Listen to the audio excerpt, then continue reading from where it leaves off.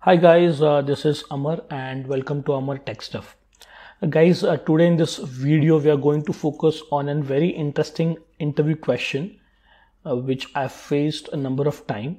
That is a routed protocol versus a routing protocol, the difference between these two protocols. Before moving forward, before starting this video, I would like to dedicate this video to my friend who called up me in the last week saying that he faced this interview question and he was not probably able to answer this question or explain this difference between a routed protocol and routing protocols in his interview. Eventually he failed that interview. So guys, let's start with this PPT which I have made. It's a very small PPT which I have made for this interview question.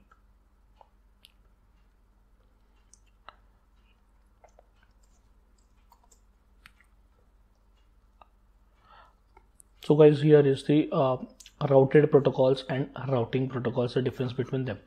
So first of all, a similarity between them. Both these protocols, they work at network layer, that is the layer 3 of OSI model.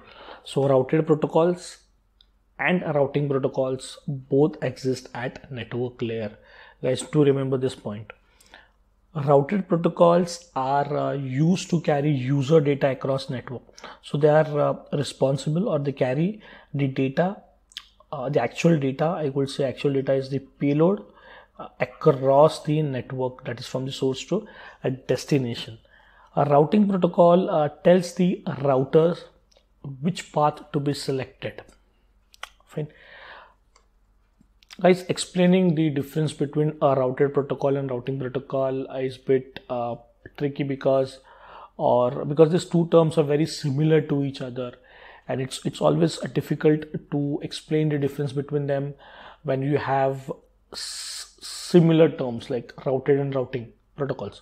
So because both of them have this keyword route in them, so I'll try to explain you with some example. So I'll start this example. Guys, consider a group of people. I'll try to draw a group of people. So this is a group of people. Okay. This group of people are in Pune. Okay. And they want to travel to some place in India, say Bangalore.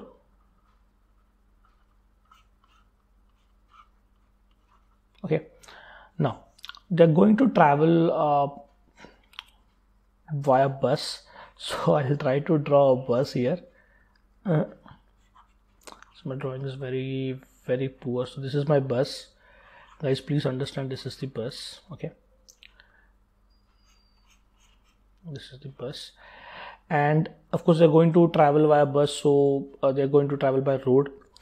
So they have I can say from Pune to Bangalore we have multiple roads. So we'll say that this is a road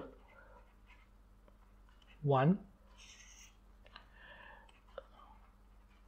this is a road 2, and the other one which is going like this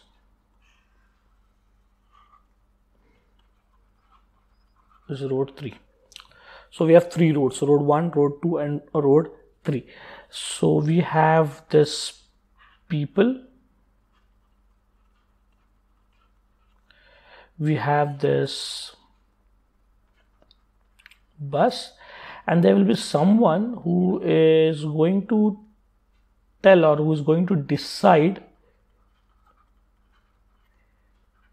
which road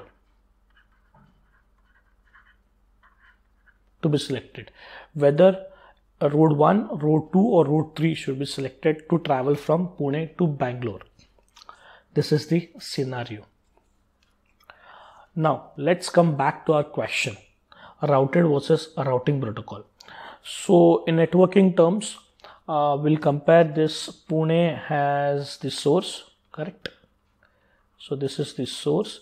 Bangalore will be the destination. This group of people, I'll say, has data. That is the actual payload. And this bus, I'll say the bus as routed protocol.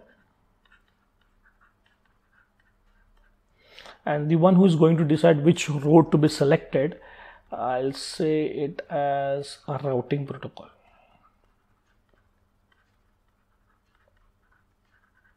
Fine. So the bus is the one who is going to actually carry the people from source to destination, that is from Pune to Bangalore. So data is going to be actually carried by the routed protocol, and the one who is going to decide which road is the routing protocol, because the routing protocols are going to decide or tell the routers which path to be selected. So guys, I'll try to explain you this again with help of some network diagram. So please do remember, like, you can compare this example with the one which I'm going to explain you.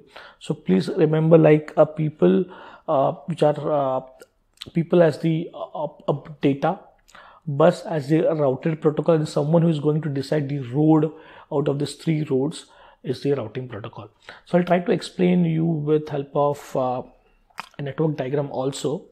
So guys, consider a PC. For example, I'll take it as an PC1. This is connected to a switch, a LAN switch, getting connected to a default gateway, say R1, and this again is getting connected to some other routers.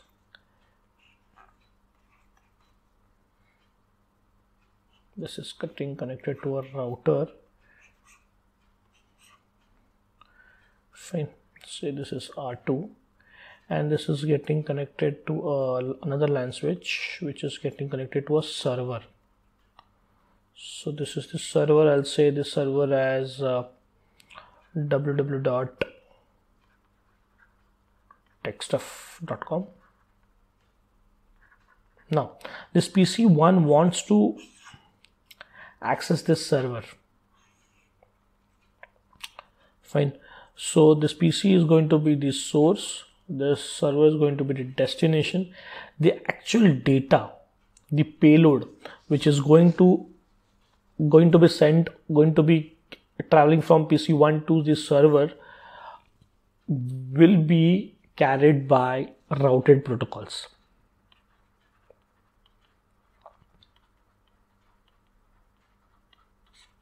Okay, so compare it as a bus. Fine. And a routing protocol is going to tell this router which path to select in order to reach the server. That is to select path number 1, path number 2, or path number 3. So guys, this is what actually is the difference between a routed protocol and a routing protocol. So the routed protocols are the one who actually carries the data from across the network. We can say across the network, which actually carries the data. So which includes protocols like IP, IPX. Routing protocols are the one who tells the routers which path to select. In routing protocols, there are a number of routing protocols: RIP, OSPF, EIGRP, BGP, etc. So guys, you can explain this kind of explanation sort of in an interview, so as to try to clear this question, because it's a bit a tricky question. So guys, I hope you like this video. For the notes of this video, I'll upload this notes on the blog as well. So I'll also paste the description, the link of this of my blog in the description. So do please visit my blog also. If you really like my videos, please do share my videos. Please do comments on my videos, so that I'll come up with more videos like this. If you have any queries or any such interview questions, please do write me on amar.techstuff@gmail.com. I'll try to revert you on that mails. So guys, for now I'll say goodbye, and I like to say thank you and have a nice day. Thanks.